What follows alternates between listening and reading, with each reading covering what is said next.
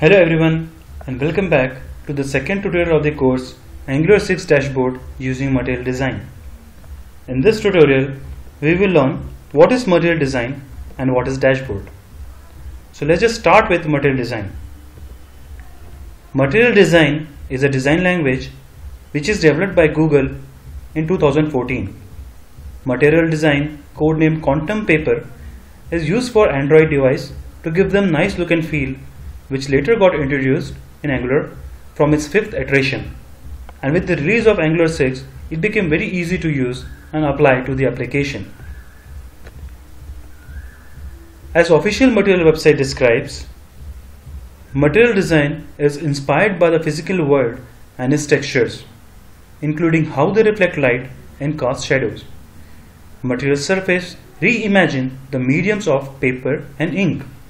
So in a nutshell, the main objective of Material Design is to give us a real life experience with its design. Now let's start looking at Dashboard. What is Dashboard?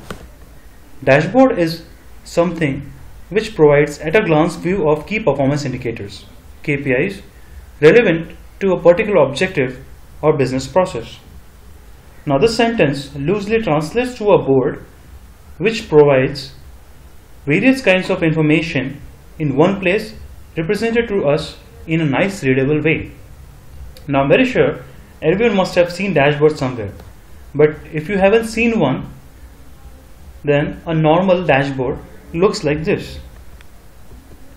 Now in normal dashboard, as you can see here, we have navigation panel in the left, header on the top, and there is also a space wherein you can see it has small boxes with some data in it. You can also see there are also charts with various information. So this is how a dashboard looks like. In next tutorial, we will start with environment setup. So see you guys in next tutorial.